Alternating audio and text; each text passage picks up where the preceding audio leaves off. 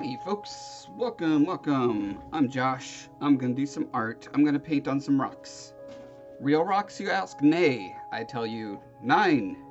Not real rocks. Look at these rocks that I made from scratch. And they're like these fun spongy rocks. Isn't that fun? You could throw these at your friends. Probably can't put an eye out with them. That's what makes them special. No eyes will be removed in the making of this. So these have, the only thing I've done on them is put a wash on them. And it was funny because they are so spongy. These are made with a product called Foam It. So I sculpted the original. Here's the original out of freeform air. Made a mold out of that. And then filled it with the spongy stuff. And so I soaked a wash into it, and then I like squeezed with paper towels on each side, and that gave me a pretty good base to work off of.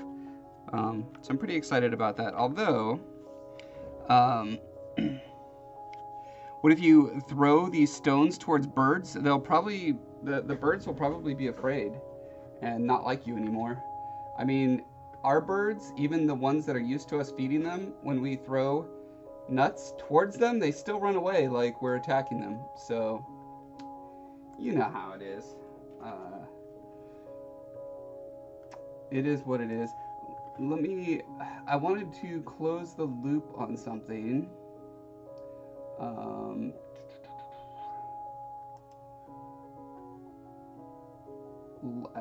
I think, yeah, last week we were actually making the mold that I was just referring to. Hold on one second.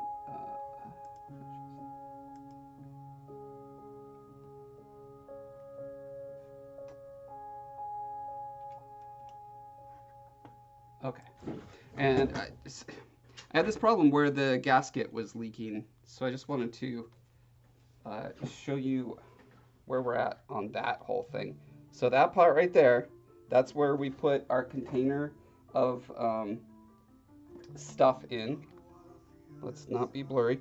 And when I used the vacuum pump, it got a certain amount of vacuum in there and then started leaking. And so this is my solution, in theory. We're about to do an unboxing, as it were. Let's get some more light here.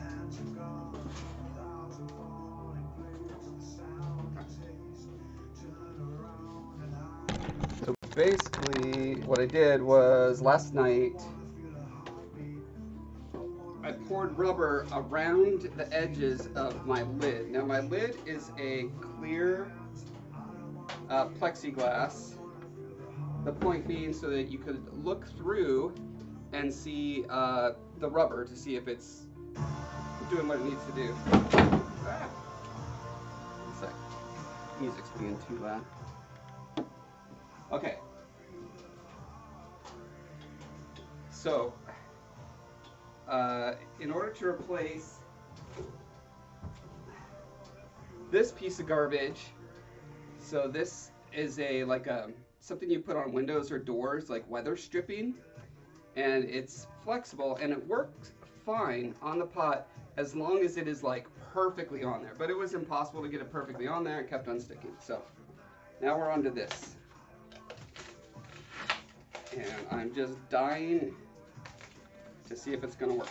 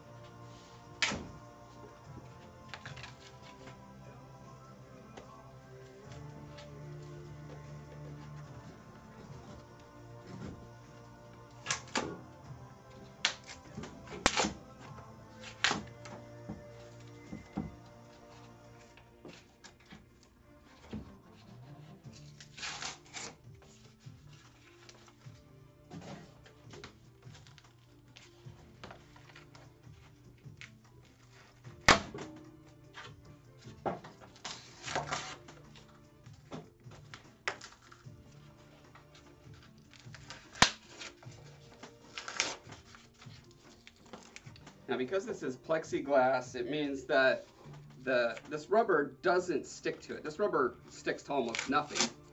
So what I had to do was make it so that the rubber could go all the way around the side and seep under the other side of it. So it's kind of like a glove over the edges of the lid.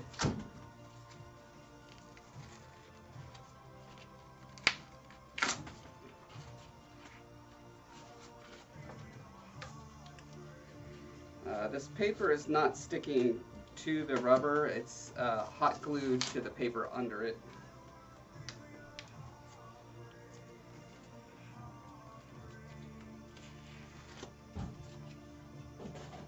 Okay, and then this clay here was basically put there to dam the rubber so it wouldn't seep over the entire surface, because I need to have that clear window to be able to peer into the pot while it's vacuuming.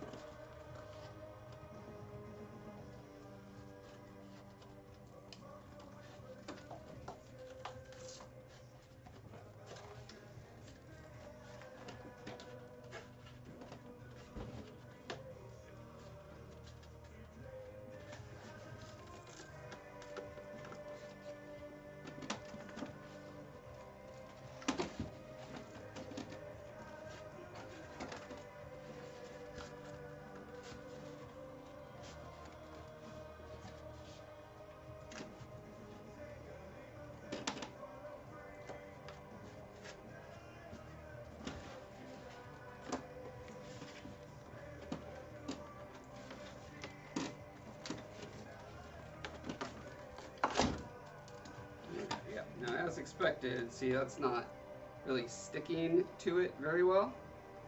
Well, it's not sticking to it at all. But the hope is that because it's encased on both sides, it can't be like suctioned into the pot, which was what was happening to the previous seal.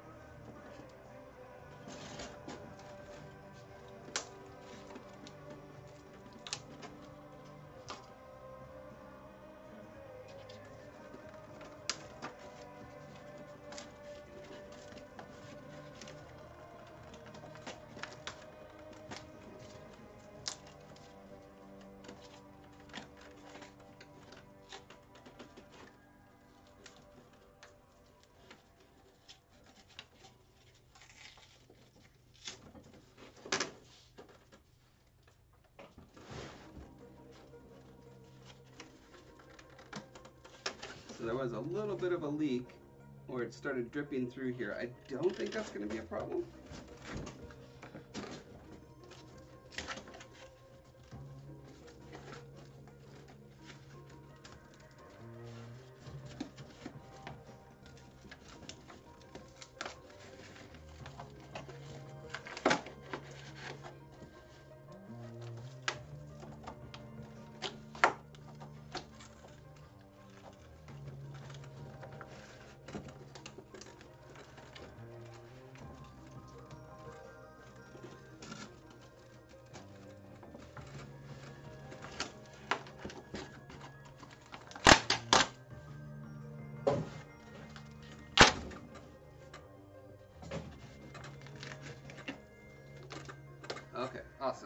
So the concern was that as I was pulling that off, it would actually like tear the rubber, bring it with it, but it didn't seem to do that, so that's great.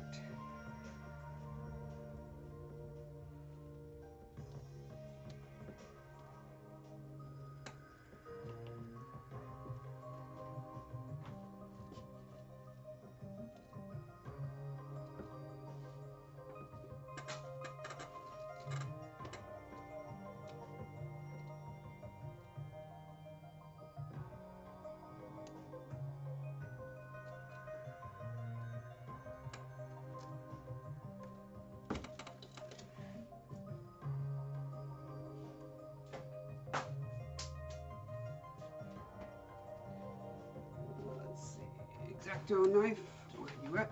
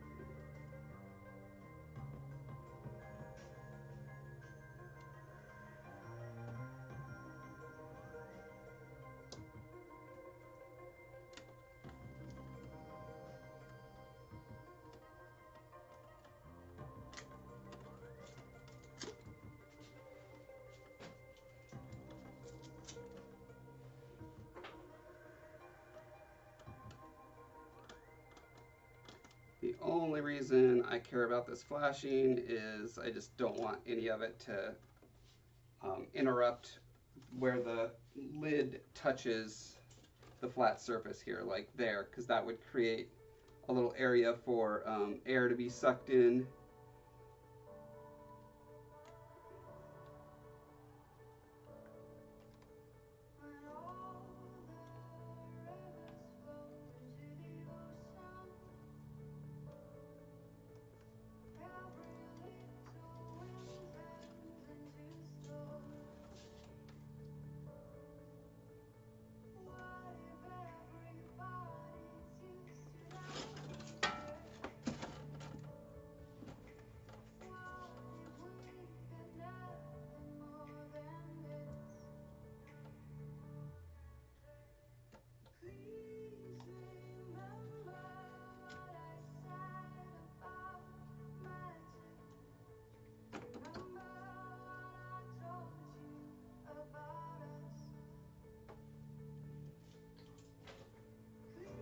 Right.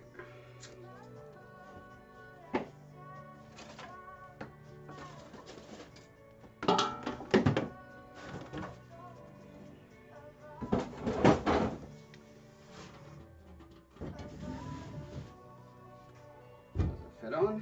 It do. It doesn't look like it's going anywhere. I'm not gonna do an actual vacuum test at this point because I'd have to open the garage and plug everything in and blah blah blah. But anyway, just thought you'd like to see that, and I wanted to show you what the result of using non or not very well degassed rubber gets you. So here's the mold from the rubber that I made in there last week, and let's see if we can get a good close-up on this. So here's a pretty solid example. There's like you see that bubble there? Pretty much on every single little tip. Anywhere that bubbles could kind of get caught on the mold, they totally did. Which sucks because this is like, I don't know, $75 worth of rubber that made molds that are now not great. just plain not great. But that's part of the R&D process that I'm going through right now. And then when I cast these out of that mold, all of those little bubbles that you see would turn into basically little pimples on the surface. So here's an example of that. Right here, you see that little guy? Now, on bumpy rocks, often it's not terribly noticeable. But also this foam just did there's these huge cavities from where it did not fill up the mold, even though it poured out of the mold, like double the volume, because you put it in and then it starts expanding. But yeah, in this case, it just was like, nope, not gonna do a good job for you. So it's both like imperfect on a, but it's got bubbles in the mold and bubbles in the cast, but it's perfectly fine for, testing purposes at this point. And the other neat thing is that, let's see if I can remember how to do this. I've been getting better at it, but I'm obviously not quite. Okay, there we go. The way these fit together, it's always a brain teaser to me. Oh, there we go.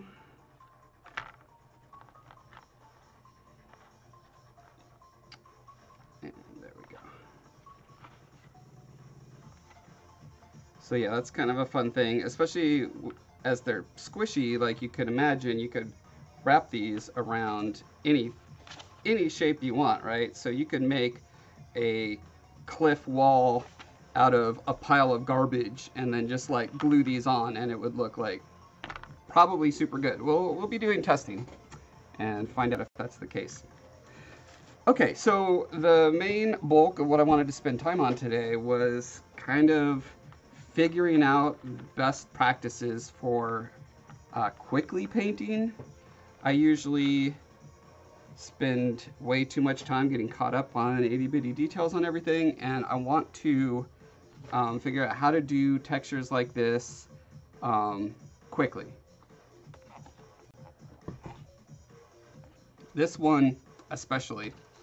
So this is supposed to be, and I finally got some reference for it. I need to get some better reference, but it's essentially that, right? Uncut rocks with generous helping of mortar between them. And so the question is, can I paint this in a way that it doesn't involve going in with fine brush and like outlining everything, right? That would be ridiculous. Although that's exactly what I did last time. So I'm going to see if I can figure out a way to not do that this time. Oh, also, hello. Where am I?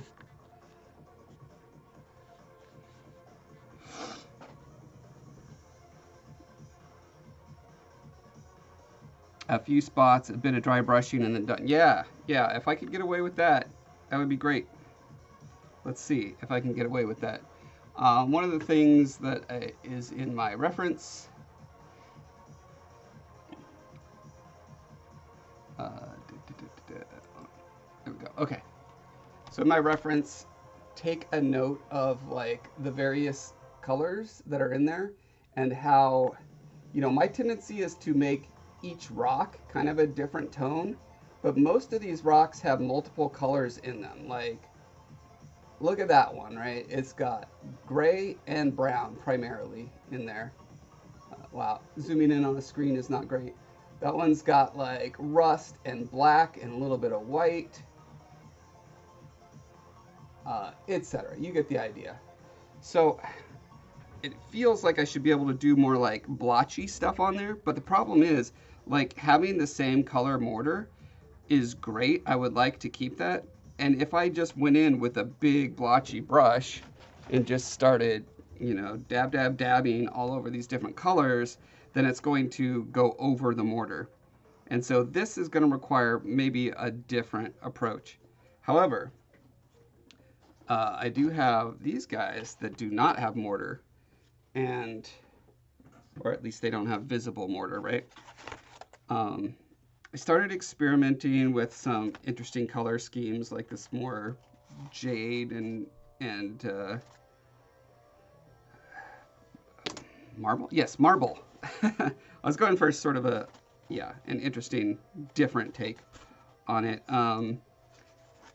And because these are made out of spray foam insulation, as opposed to these, which are like a professional product made for molding, which ended up giving me huge bubbles. These actually ended up working better, which is very surprising to me. But I painted one side and then left and came back the next day, and it was all like curled up, almost like a bowl. So I did a primer coat on this side, and it's still not perfectly like flattened out, but it is a bit. So I think when I paint this one, I'm going to make sure that I paint both sides to see if it ends up avoiding that problem. So since I already have like some colors down on this one, I figure I might as well do some color variations on this, and then a wash. And on this one, I thought it might be interesting, since the natural color of this material is this sort of like off-white beige sort of look. I thought, you know, what if I go for more of a sandstone kind of look? What I'll do is I'll mix up a brown wash. In fact, let me do that now.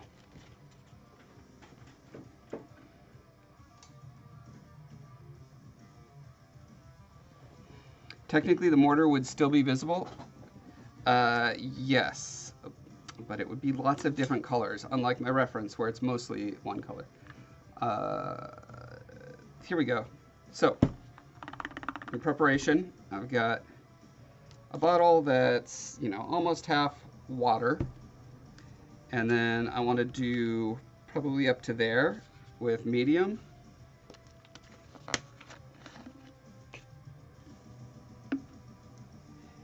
Paint medium, it's basically the stuff that is in paint that is not the pigment, and helps distribute the particles in your paint. You know, it's the thing that keeps it from just being a powder. Probably easier to pour water into that.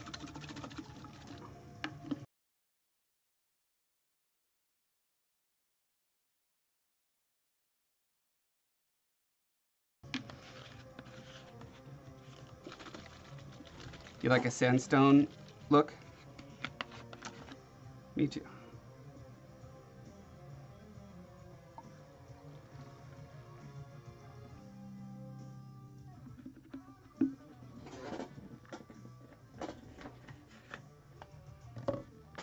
Then I've got this really cheap medium.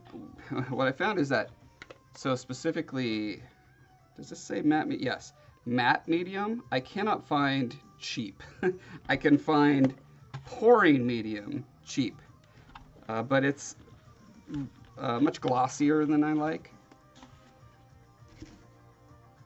However, for tests, I might as well use up the stuff that I don't like as much.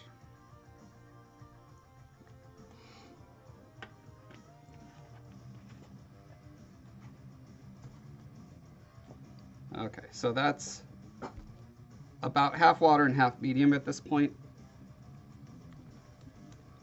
And then I throw in some acrylic ink.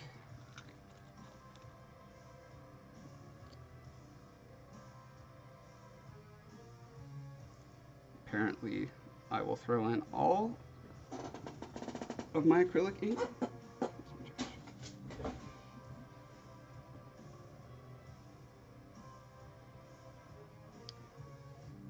Again, might as well.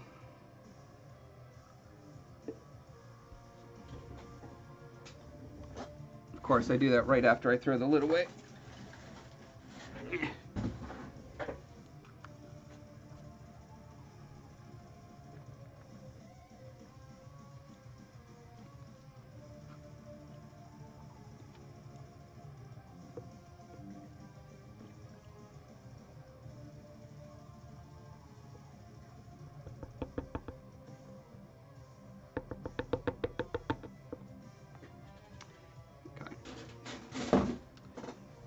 think I have any more brown ink somehow. I guess I must have used it all. I'm gonna double check on. Oh,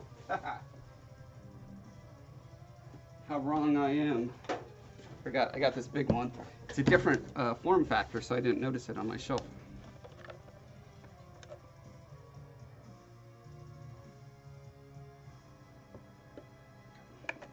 That feels like the right amount. It's usually between 5 and 10% I try to do. I really wish,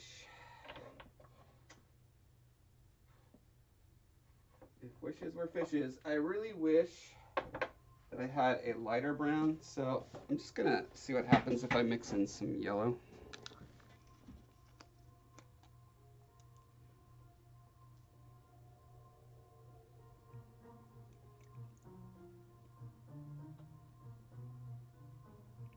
All the yellow? Might as well. It's always easier to add dark back in if it's not dark enough. Okay. And then a little bit of Flow Aid. If you don't have this, you can just use dish detergent.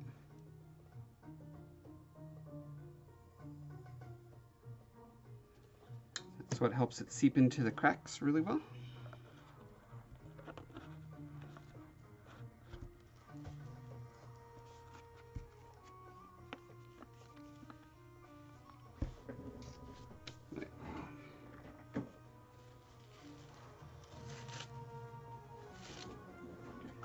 I'm going to be getting paint everywhere, so I'm going to go for gloves.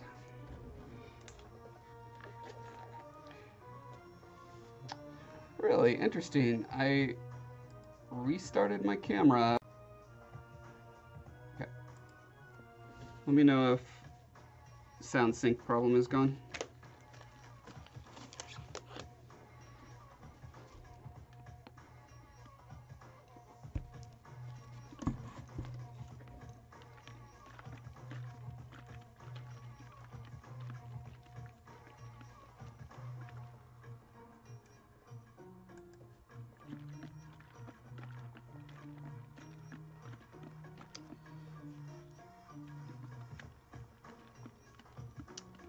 Yeah, I don't know what this combination of cameras seems to be doing. I haven't had that problem until, I don't know, like last year. It just started out of the blue. As far as I know, I haven't changed any of my hardware setup, but you know how these things are. They just like to appear out of the blue.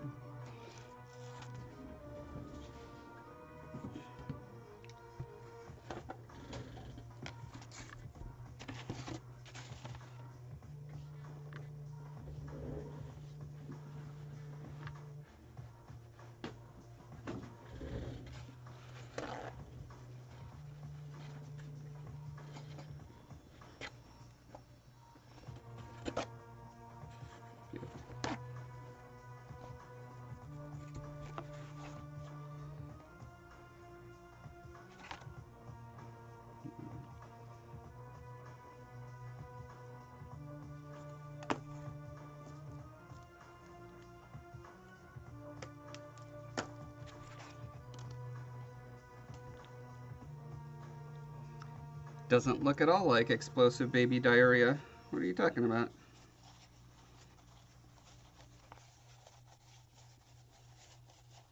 It's not bringing me flashbacks from 25 years ago.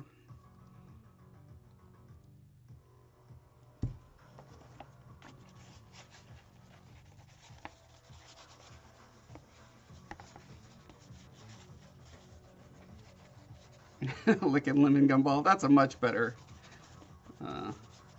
comparison. Let's stick with that one.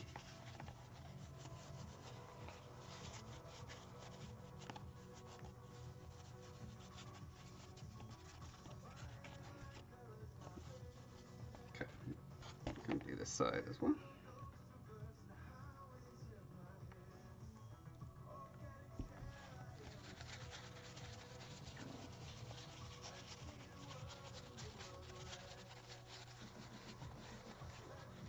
It's like exactly the color of the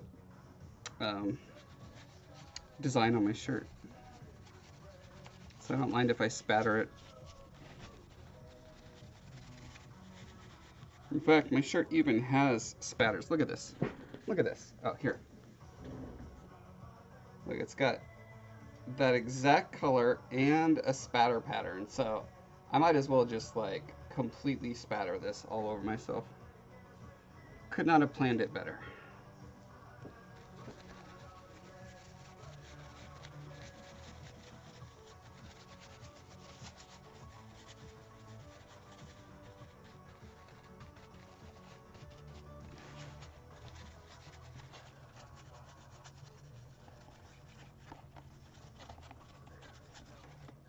So this is definitely lighter than I thought it would be, right? But it's acting almost like a color tint to put over everything. And then I'll make a darker, or I'll just make the wash darker to make the cracks pop.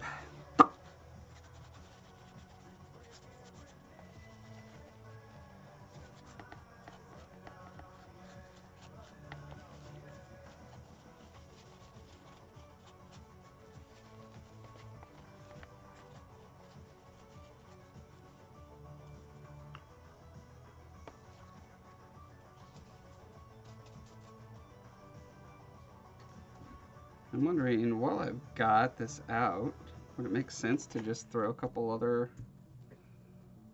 sort of similar colors on there? Why not?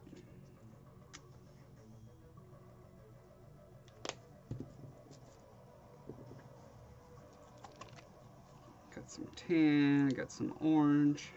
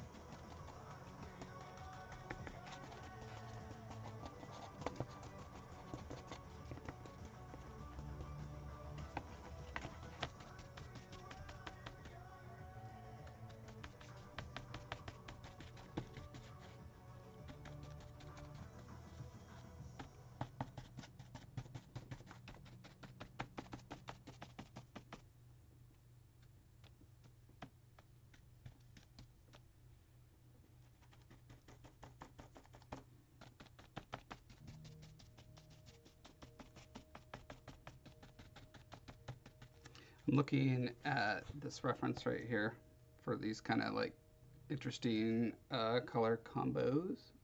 Wait, right there.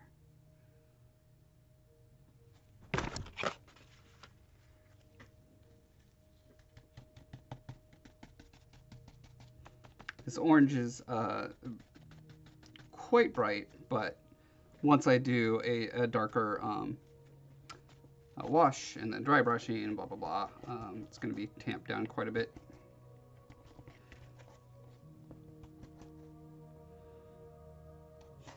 So curious. I'm going to just lightly dab it off of the raised surfaces. Yeah, I get that lighter base color from the material. The thing that I don't like is when the color settles really hard, like in a crack. So I'm just gonna go in with some water while it's still a little bit wet. Scrub it a little bit.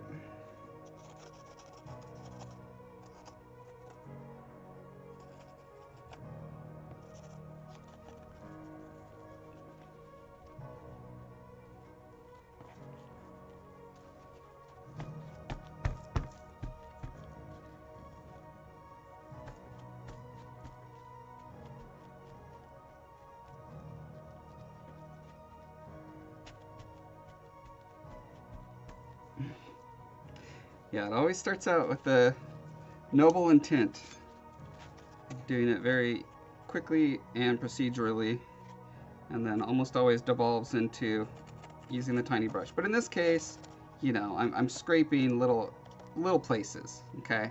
I haven't quite gone off the deep end yet.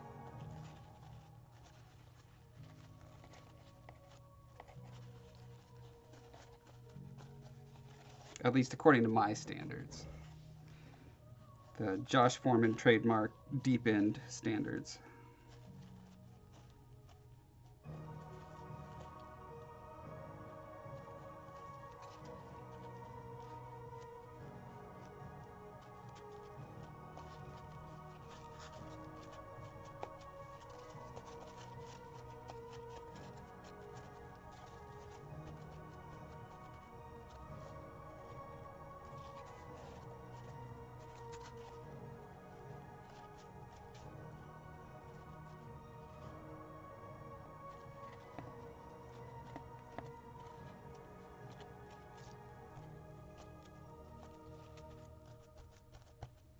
Okay, so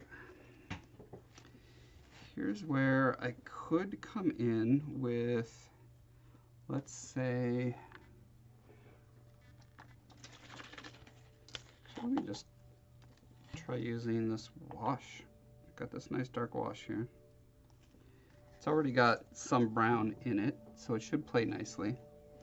Find sort of a medium-sized brush.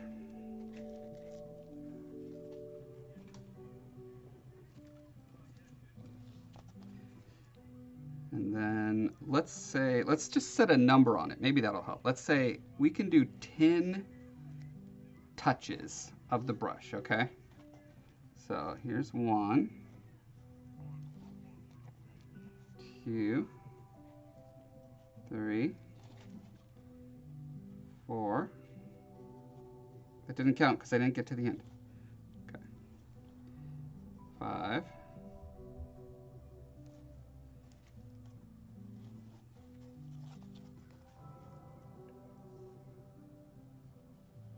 6.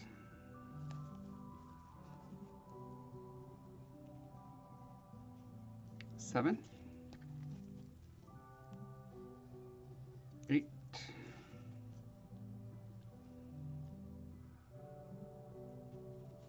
9.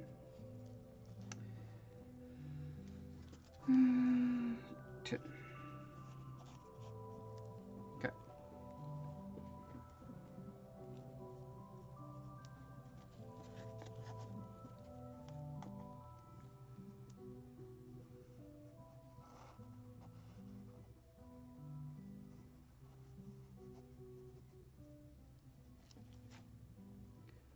One, 2, 3,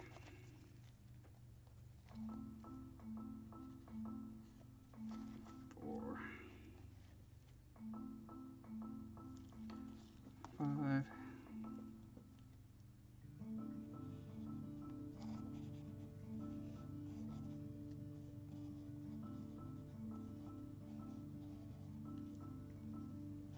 6,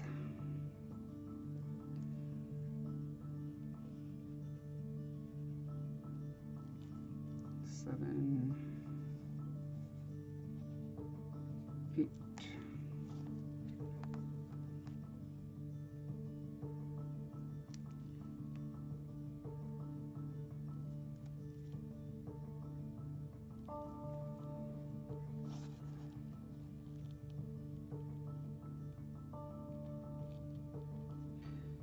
9.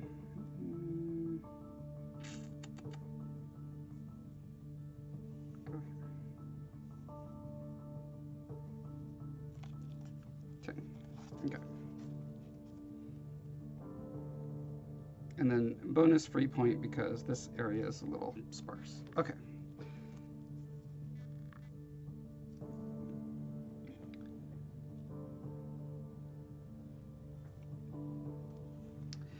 Yeah, so in the case of doing the tiling texture, You don't want to spread, you don't want them to be like super even, but you also can't have them be super um, like too clumped, because then you end up with weird anomalies when you tile them together. Although, because this is the hand painting part of it, like if this was like magically reproduced in a replicator with these colors, that would be a problem. But it's a good point that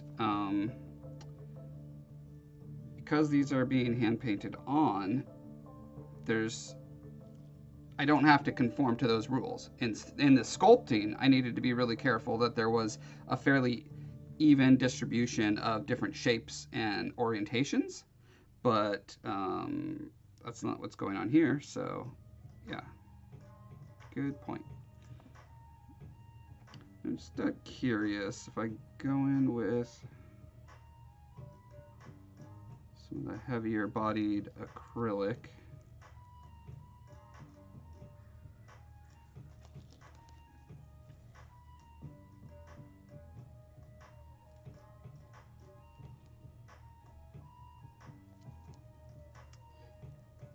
Again, I kind of want to, maybe this is the wrong brush for this, but I want to be able to have rocks that have different colors on it. And, you know, I'm getting that with some of these just from the dabbing and stuff. And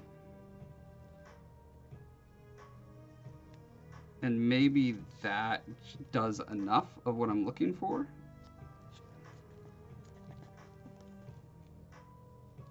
Again, I'm trying to find what is a way to do this relatively quickly. If I had to do like 50 of these, right, I wouldn't be hung up on like getting all the individual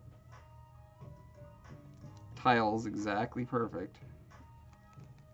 But I would want to go in and just add little blops of anomalous coloring here and there, you know.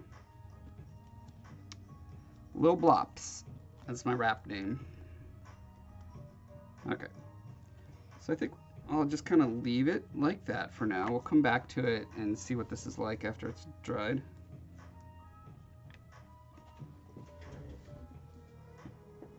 Fingers crossed it doesn't get all warped and wobbly.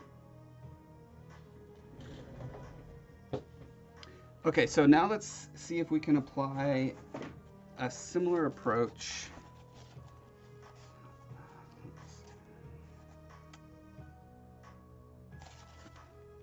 On this one, I think I'm just going to do the black wash, although I've already got some color variation on my brush, so I might as well slap that around a bit. Okay.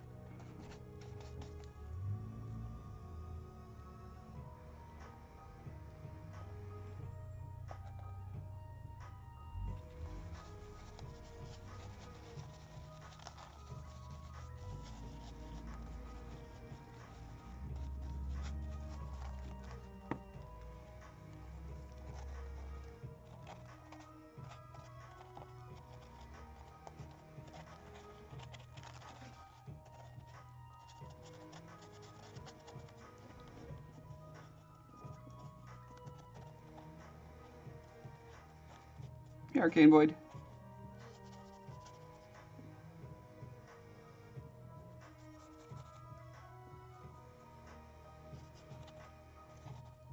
Yeah, I've been, I'm doing R&D to try to come up with a kind of a texture collection, and trying to find ways to get it to where it's semi-mass producible.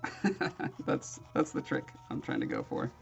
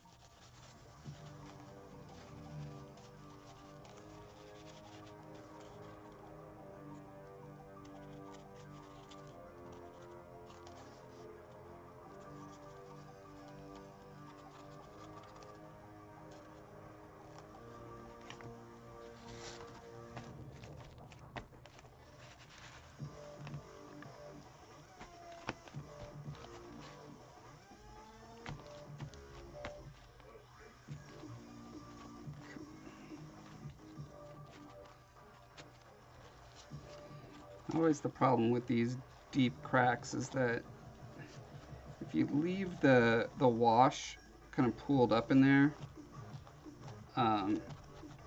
well, A, you kind of lose all the visual detail of what's down in there, and B, it's just, I don't know, it doesn't come off as terribly realistic, unless, like, you've got, like, water staining all over the place.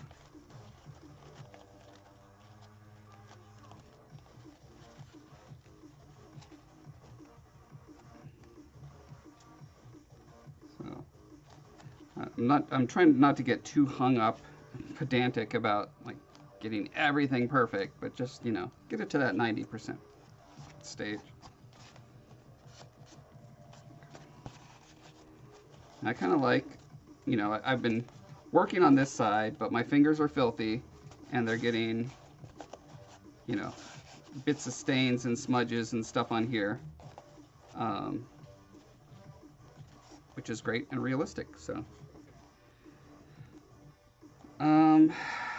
All right, do I want to, maybe a watered down wash is what I want on this side, because I kind of want to keep this sort of light vibe I've got going on.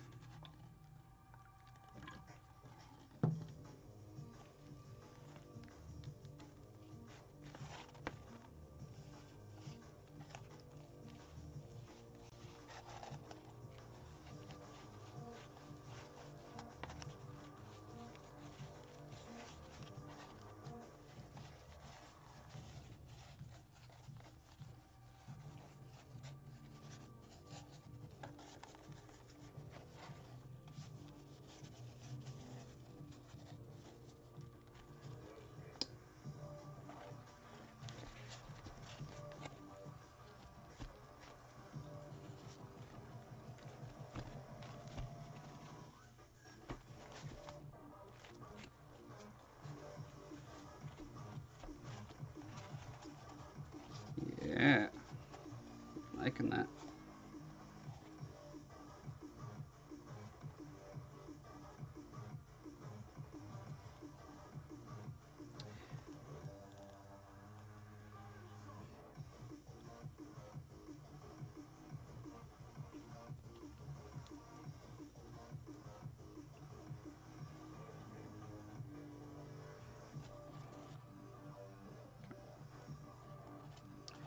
Oh yeah, you know, while I've got this side sort of damp, I'm gonna try something, because I'm trying to also see, like, how many stages can I combine into one pass. So another thing, oh, I forgot to bring alcohol over. So I got a little spritz bottle of alcohol.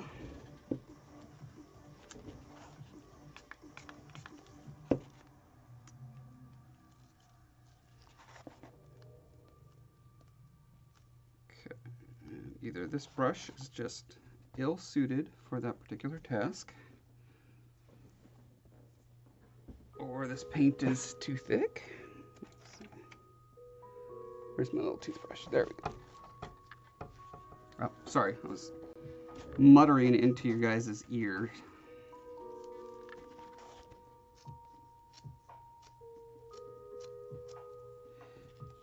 So you get slightly different effects if you do alcohol first and then spatter, or spatter and then alcohol. Let's see, I'm gonna try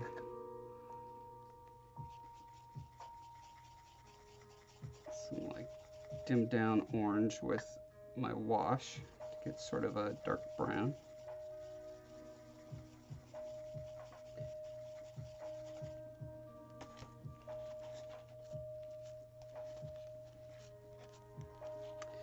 And that's just a really nice, quick way to get color variation all over the place, right?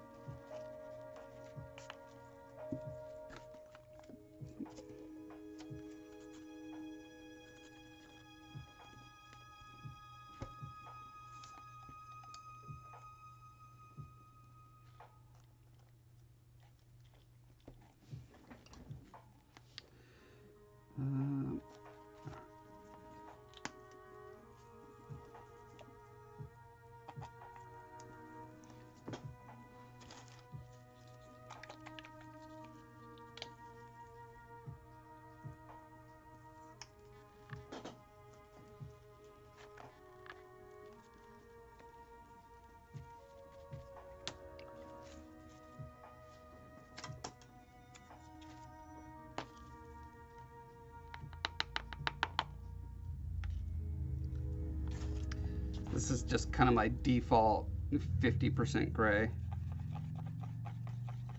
And so I can take the sort of vibrant colors just straight out of the craft paint jar.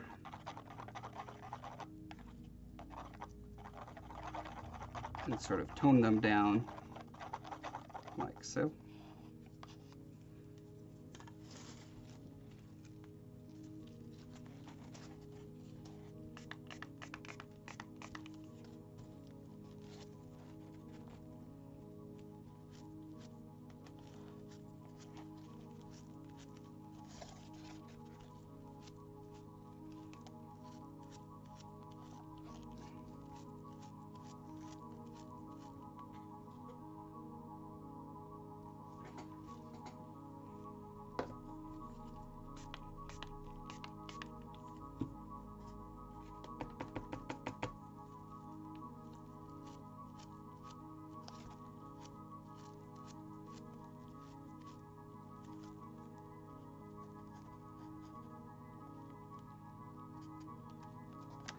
Oh, that's a fun, happy accident.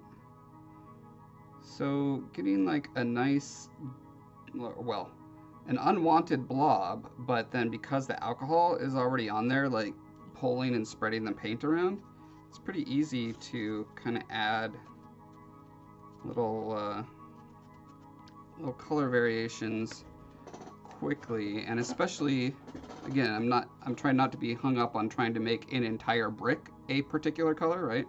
Or stone in this case.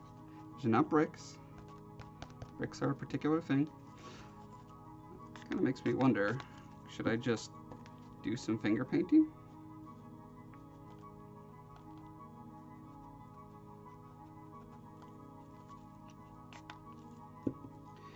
Once you get too much alcohol on there, then it starts taking all your colors and like pulling them into the crevices and making the crevices too bright and colorful. So there's a limit I want to be aware of. I kind of like this technique because again, it's pretty darn fast and it's getting me some nice color variation without getting hung up on trying to make sure the edges are exactly the way I want it. Right? It goes back to that sort of art maxim that applies in almost every field of art, which is use the largest tools you have at your disposal as long as possible in the process until you're forced to step down to the next layer. That helps you to not get caught up on like doing a bunch of little details and then stepping back and realizing, oh wait, the proportions are wrong. Now I need to, I've wasted all that work. Or what more often happens is you step back, you see it's not perfect, and you're like, well, I've already spent so much time making these details, I'm not going to change it. And so you end up with something that's maybe nicely detailed, but the overall thing is not particularly strong.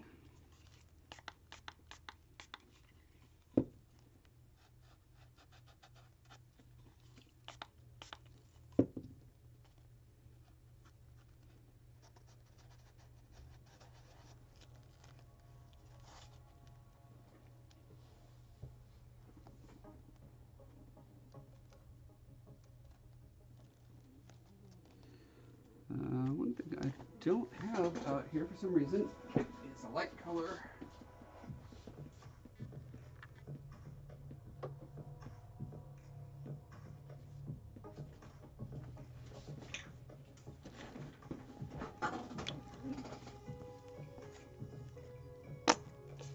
Excuse me.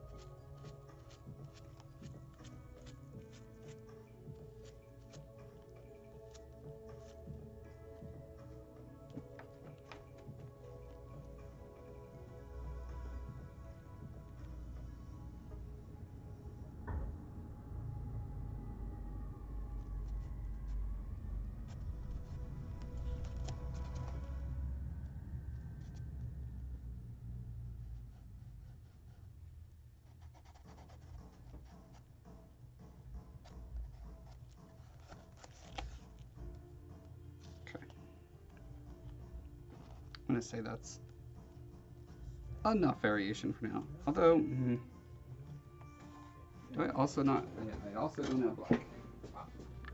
Come on, basics.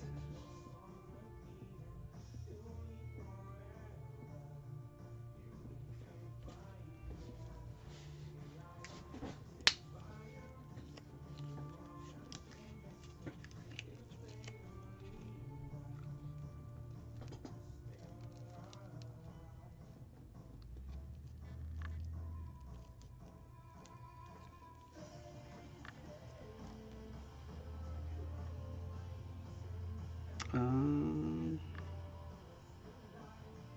right.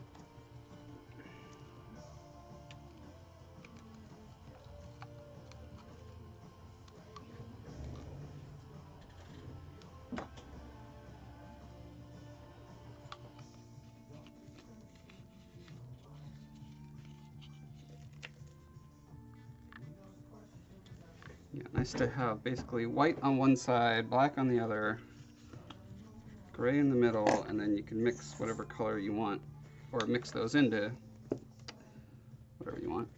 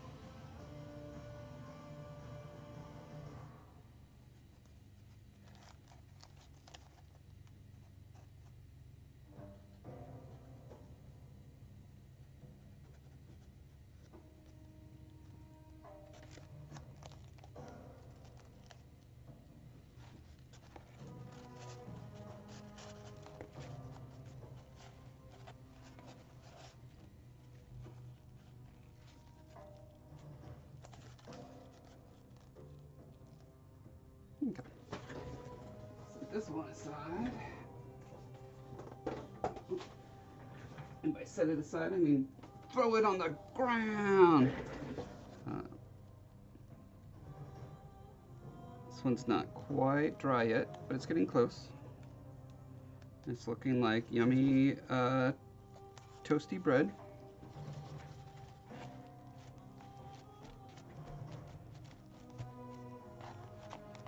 And so far, it's not curling in one direction or another. That's the thing I wanted to watch for.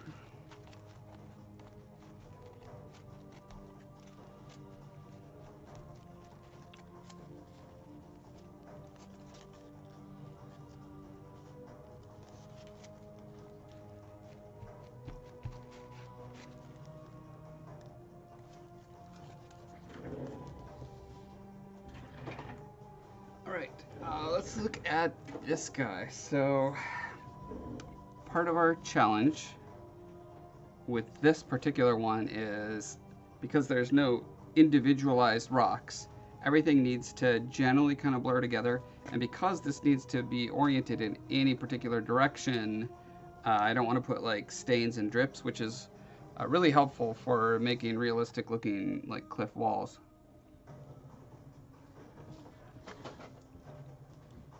Now, once I actually have this stamped out in a material and I'm wrapping it around things, in that case, I would be free to put the stains and drips. But for this test, I just kind of need to,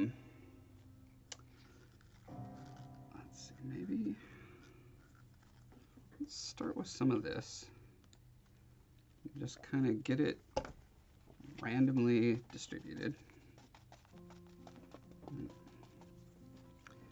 And some of this.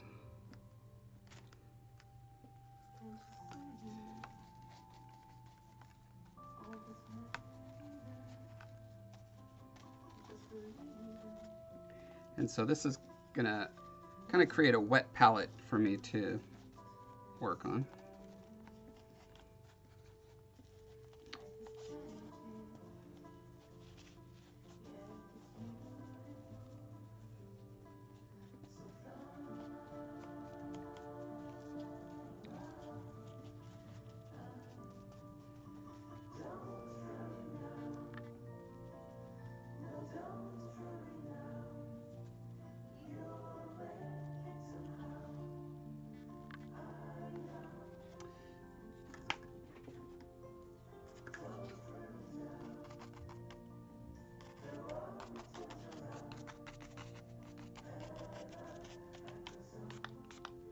Oh, alcohol does some interesting things to it.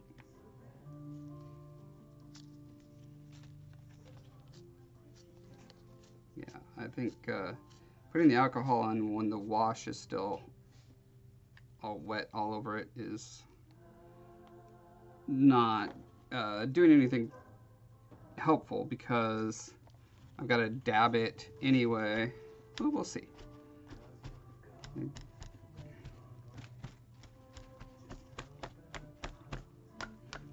Again, I'm looking for ways to combine processes that I usually wait for it to dry between coats. But I did end up with some little darker specklies, which makes me wonder if I do more of this. Some more alcohol, and this time go in with white.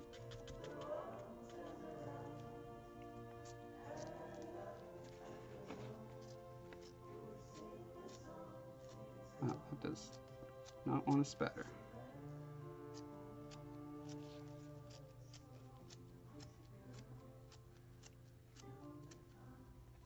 Is it this particular paint, or is it that I just got too much gray mixed into it?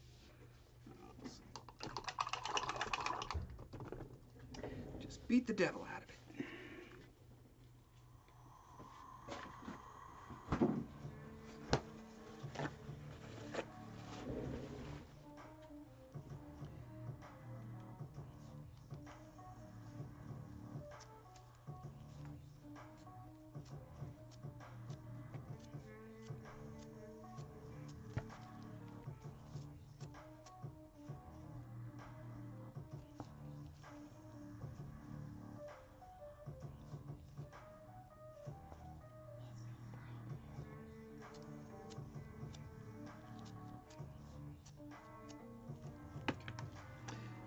Now, if I do my wash dabbing,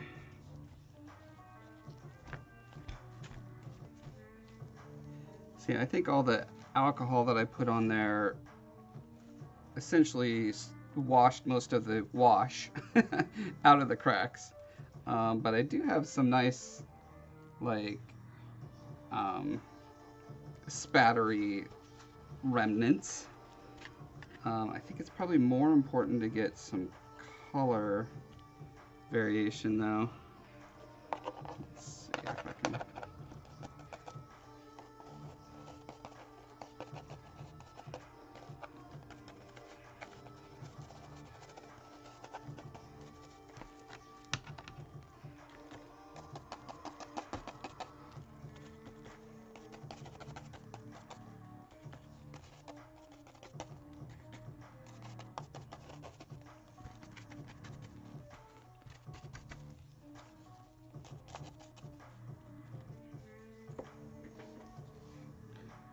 So if I do that and then a wash, it's going to grab that pigment that I dabbed on and in theory modify the wash, because all that pigment's going to be pulled by the wash into the cracks, or a lot of it.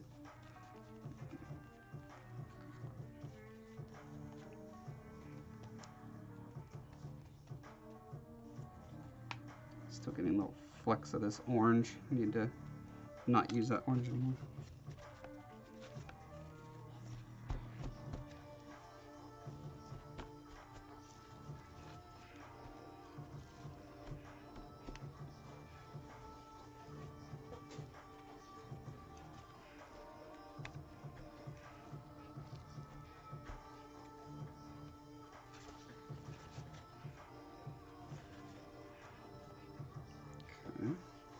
So that's pretty interesting. I don't know if that particular effect is happening because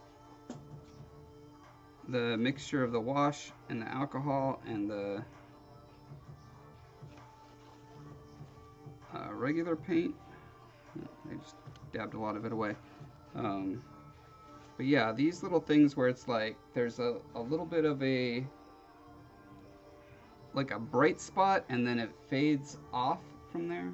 It's hard to see with the glare, but yeah, I want to see if I can purposefully do that a little more often. Let me grab let's see, I just need like a garbagey brush. It's a little bit bigger. Let's try this.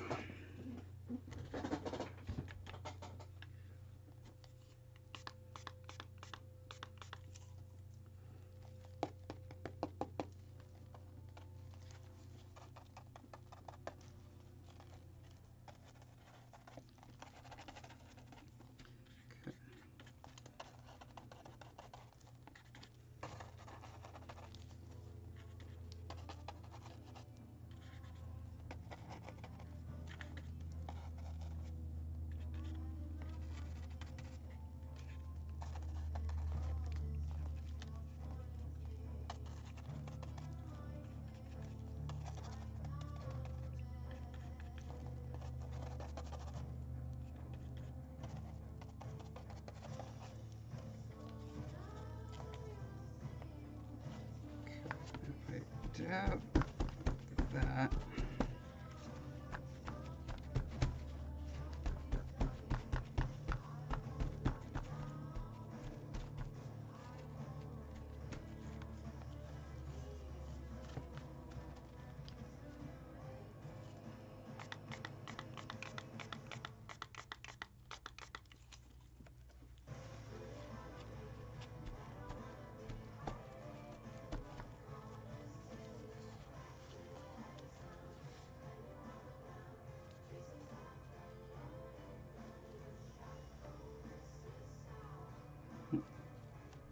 Okay, now before that even dries, do another wash pass. Normally I would be waiting for everything to dry between all of these passes, but I just want to find out how necessary is that actually.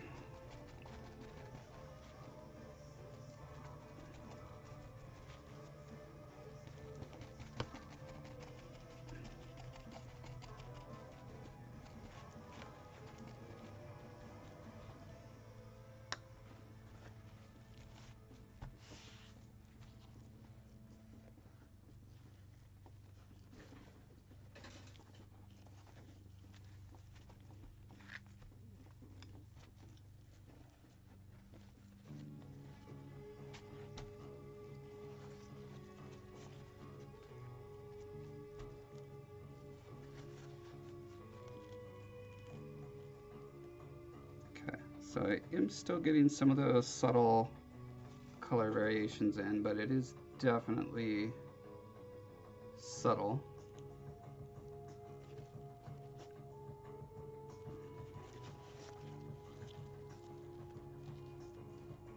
So if on the last pass that I did, I was just a lot more bold with the color, I was just like splattering really thick paint on there.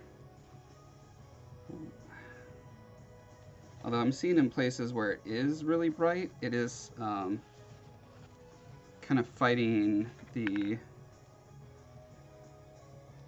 wash effect of getting into the cracks. Right? You don't want the bright, saturated colors being in the cracks. Usually.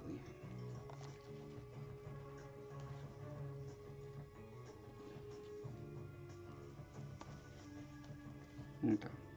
I think I'm going to let this rest now. Come back and try another thing after this is dry.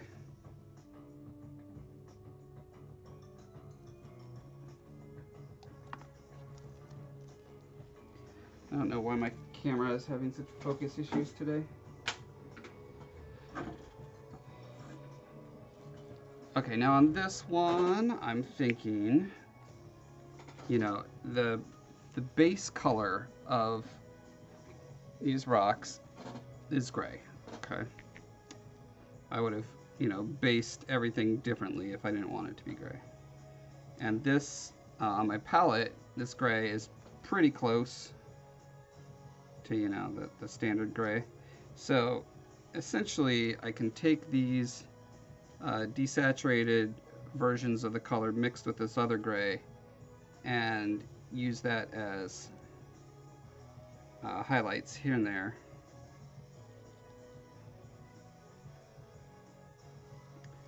But I don't want to paint every rock. However, the problem is, now I'm remembering this again for the second time, like a dummy-dum, any rocks that are the same color as the mortar causes that problem of like not being able to differentiate between rock and mortar. The texture and shape, you know, helps, but if the color is identical, that's going to be a problem. Oh, right. No, it's not identical because I'm going to be... No, I was trying to figure out how do I not have to go in and paint the grout everywhere. Okay, now I'm remembering. And one thought I had was, why not dry brush everything or medium brush everything and then go in and highlight rocks, because it is easier to highlight the rocks than it is to paint all the lines of the mortar.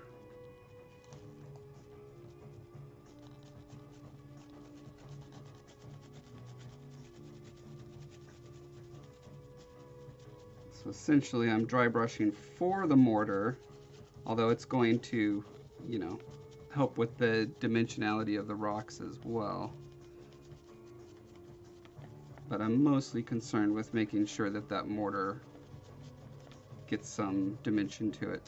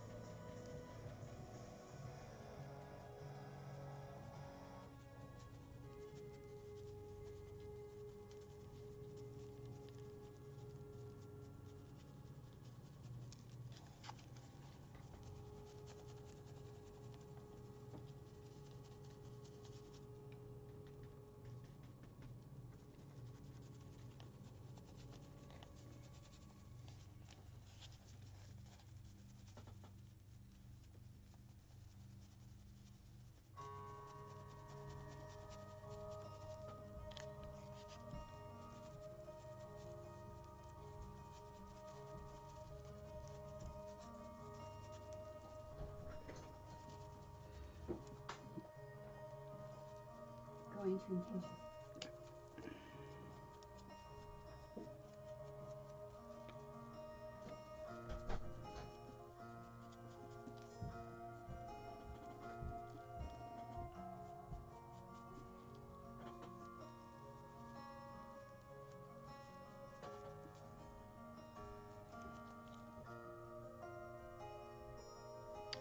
trying to think. I could do a further lighter dry brushing, but if I add the color variation to the rocks now, then I could do a dry brush over everything, and I think that gives me the effect I want. So.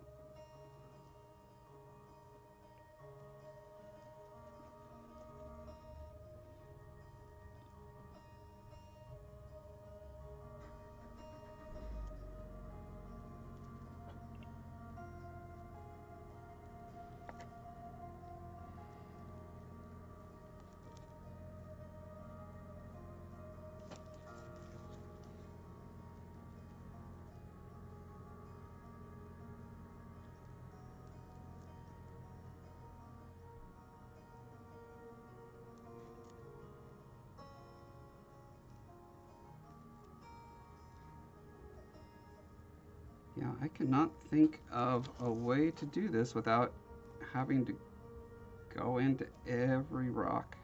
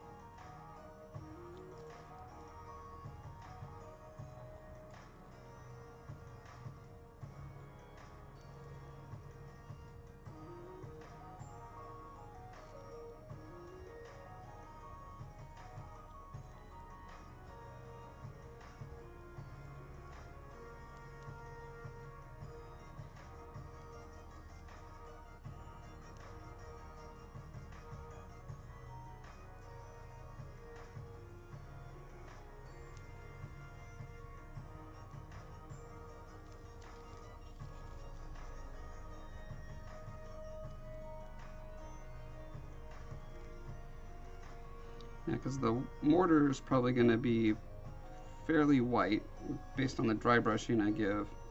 If I'm making any of these rocks particularly white, I want to make sure that they're not in that range where they can be so close to the mortar that they get confused for the mortar.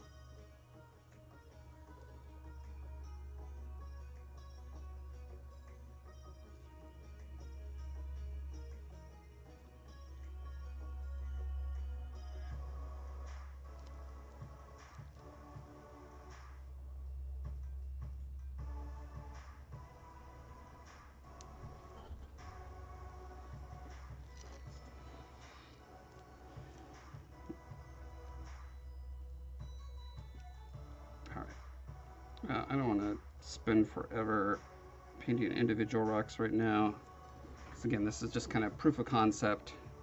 I need to make sure that I don't need to do any more sculpting to help facilitate fast and easy painting.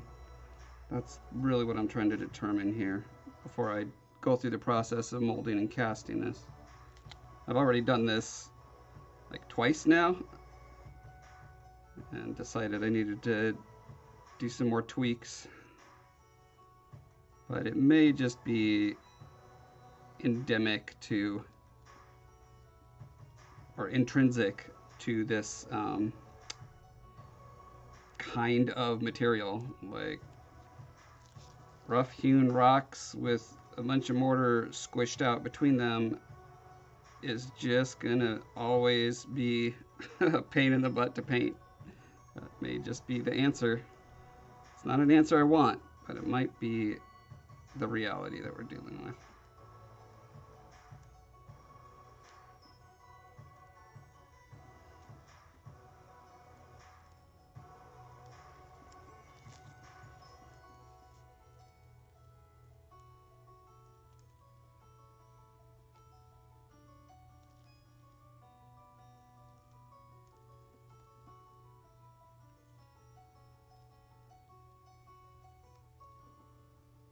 One thing I'm thinking would be helpful is for the rocks that are really pressed deep into the mortar. If those ones happen to be darker, that will help with the to visually separate them from the mortar. All right. Last thing I wanted to do before we wrap up is look at my squishy rock boys. Squish, squash.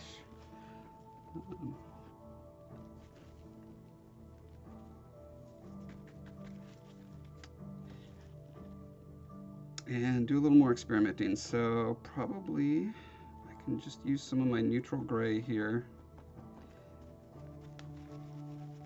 with a not full dry brush, but medium dry brush.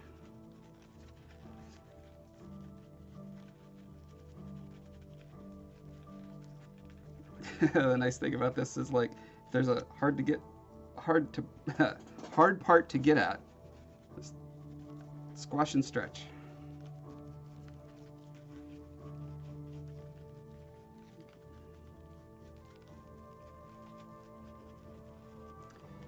And now I'm going to be really curious if I alcohol this. Is there going to be any weird material problems?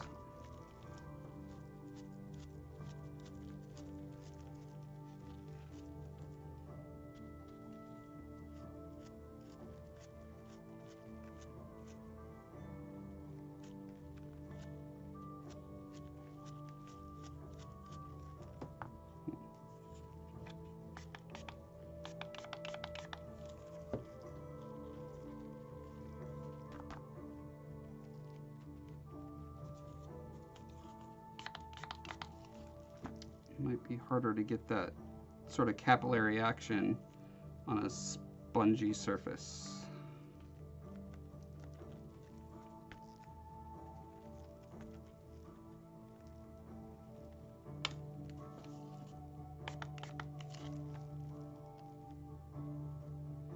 Yeah, because it kind of soaks in a little bit.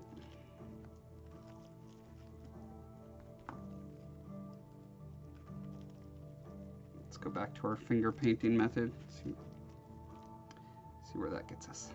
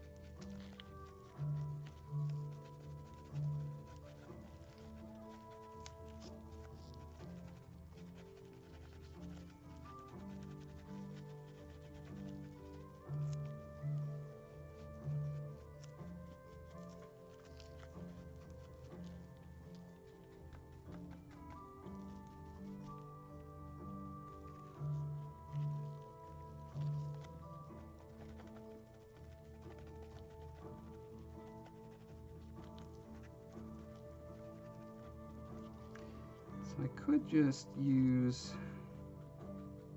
like tinted dry brushing.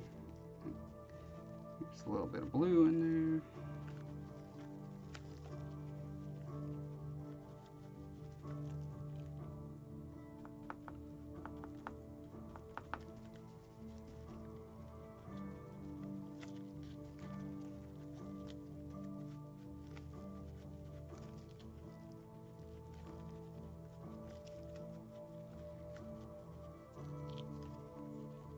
Yeah, you can see where I cut the flashing that came out of there.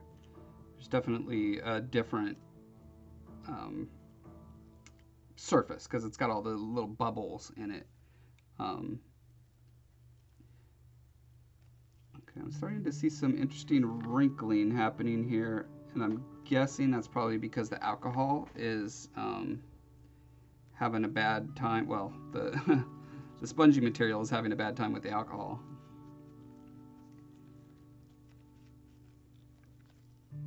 So I'm gonna try paint without the alcohol and see if that makes any kind of difference.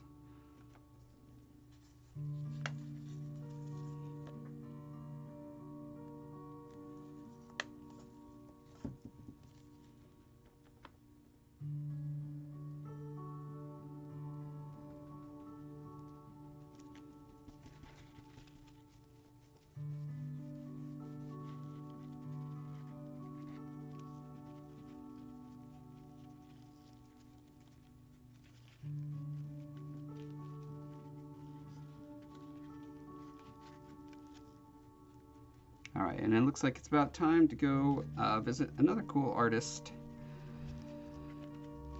So let's do that. In the meantime, my name's Josh. I have a YouTube channel at Josh Foreman.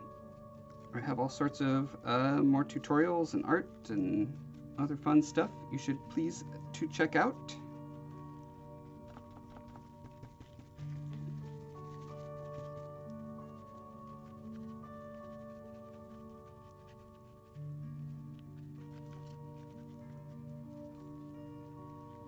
With that, I will bid you all a fair adieu. Have a good one, everyone. Bye-bye.